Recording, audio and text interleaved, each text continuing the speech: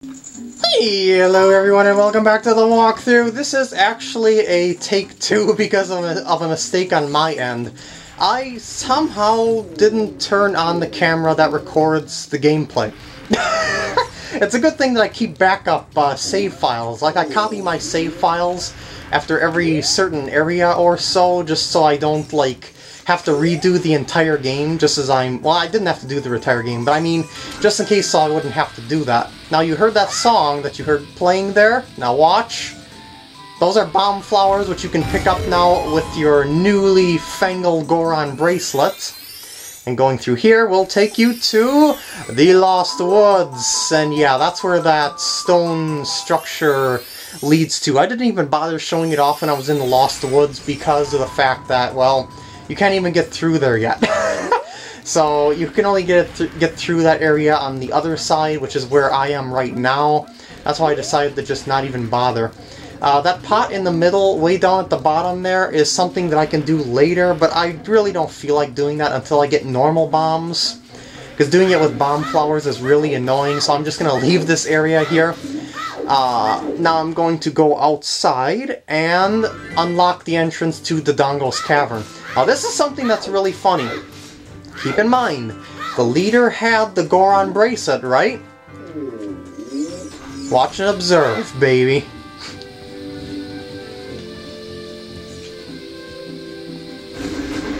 Why couldn't he have done that? Come on, anyone? Can anyone give me a logical explanation for that? Come on, I'm waiting. Okay, anyway, the next thing that you want to do here is I'm going to do this. I'm going to sequence break. I'm going to backflip off this ledge onto this ledge on top of Dodongo's cavern, which gives you a piece of heart! Woo! Now, I really took a big shortcut there because you can't get this until much later on in the game, so that is quite the sequence break. Now, normally you would have to get it with this bean right there, that bean hole there or whatnot.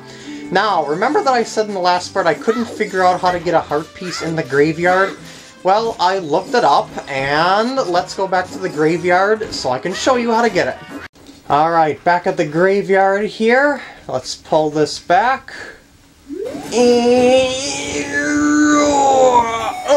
There we go. And fall down the hole. Now, remember, I did play the Sun song in here before, but I don't know why it didn't work. Wait. I forgot the song. It's... There we go. Sorry for that, I just thought I took a pause between parts and whatnot because of the fact that I had to check to see what footage I lost and, you know, through the audio and things. So, yeah, now inside this treasure chest is the piece of heart. Yeah, I knew there was something in here, but I forgot how to get it.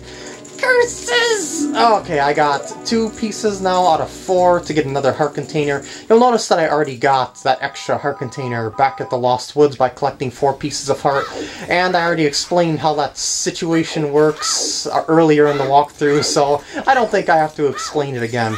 Anyway, back to Death Mountain we go, and actually, Dodongo's cavern.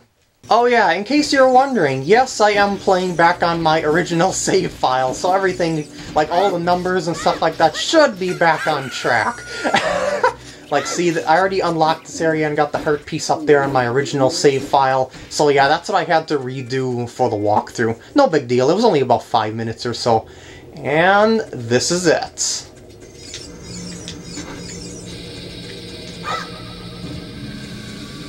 Yeah, that's not gonna blow up the door, is it? No, that's not. I wanted to have a dramatic, silent opening of the door. So let's just do that for realsies this time. There we go, that'll work.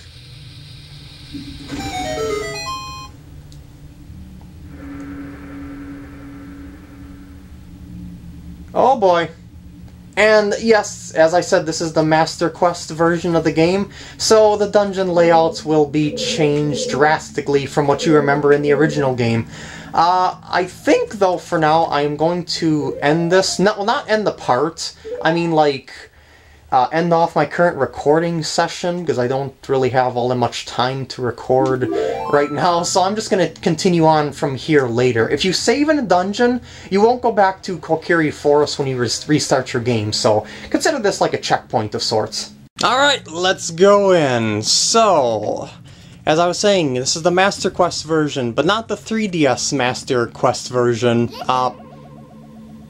Navi! Why must you interrupt me while I'm talking? I know there's lava! Well, actually, maybe what I should do before I start here is... Oh, I got 11 Skulltula tokens. Maybe I should go upgrade my wallet. Nah, I'll do that later. I'm already here at the dungeon. That doesn't seem very productive then.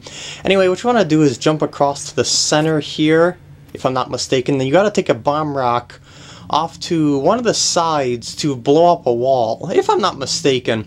On the 3DS version, the whole place is mirrored. Just saying, there's a chest up there, bombable wall there and there, bombable wall there, so, wow.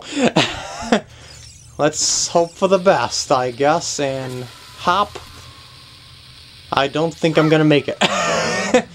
Okay, let's try this again. I gotta time this a little bit better with those platforms, though, of course. And let's try to go across now for the heck of it. You can walk across the perimeter of this lava down here, so don't worry about that too much. And yeah, just saying, I'm gonna take a look around here. There's a business scrub there. And see what's up, and hopefully I'll be able to do one of these things smoothly. Okay, let's try it now. And get across, get across, get across! Success! I bet you I have to do that with the other two walls as well. What is in here? Oh, it's more suspenseful opening? I bet you it's the dungeon map. I betcha. Yeah, of course it's the dungeon map. Alright, let's see what other things I can open up with that bomb flower over there. Alright, number 2, here we go, and I came to the conclusion that I can't get that one over there.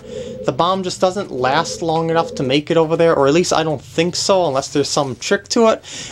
Whoa, whoa, whoa, whoa, oh yeah, these business scrubs. Whenever you deal with them, you have to switch back to your Deku shield, because of the fact that you won't even be able to, because what'll happen is that they will actually break on the metal Highland shield for whatever reason. 15 for a Deku stick? No way, Jose. Okay, what do you have for me? I'm just checking these guys for the sake of checking everything, basically. Deku seeds? No! Fine, I'm gonna look around some more. There's probably something around here that I missed. There's a rock down there for whatever reason. Torch there. Well, I can bomb that rock down there, no problem. I think. There is another rock on that side. Oh, let's see here. That doesn't make it, does it? No, okay. Like I said, I haven't played Master Quest for a very long time, and I've only played it once, so you could very well consider this run here blind, I guess. What? This doesn't blow up. You're telling me that doesn't blow up, right? Fine. I'm gonna look around some more. Okay, so they do blow up.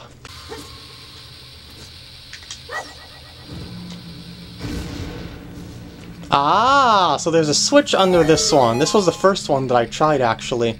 And this raises you all the way to the 2nd level already. Very interesting. So there really isn't anything you can do on this first floor here just yet. As I said, there's a treasure chest right there, but that's kind of useless to me at the moment. So I'm just gonna plop myself up all the way to the top with this dealio here. Woo! 2nd floor first. This is pretty unique, I have to say. As I said, this feels more... Oh boy! Feels more like a fan-made hack than it does a real commercial game, basically, because it seems to prey on your knowledge of the original game more than anything. Like, I bet you if you played Master Quest first before the original Ocarina of Time, you would probably have an easier time with it because you wouldn't be confused, so to speak, of where to go. Okay, what does this have to say? Drop bombs in the thingy, yeah. In the Dodongo's eyes, basically. I don't have bombs yet, so I can't do that just yet. What I would do is, I would just drop bombs down these holes into the eyes, but I can't do that. So, switch. Switch, switch, switch. What does this do? Lights the torch on the first floor and opens the door. Oh god! That is not a good view of you, Link. Oh boy! So let's go back down here, because there clearly wasn't anything else to do up there. Okay, was there any torches to light down here? I didn't see any, honestly. Gossip Stone. Alright, let's just go to the next room. Yeah, I didn't see any torches to light whatsoever, so let's go. Bling! And, ooh, the explosive bring down the stairway. Oh, God.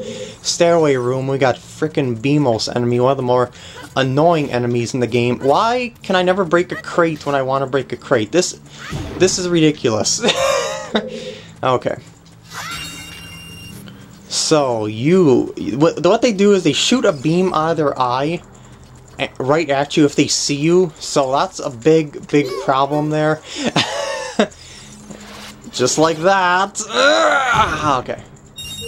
Oh my god, silver rupees?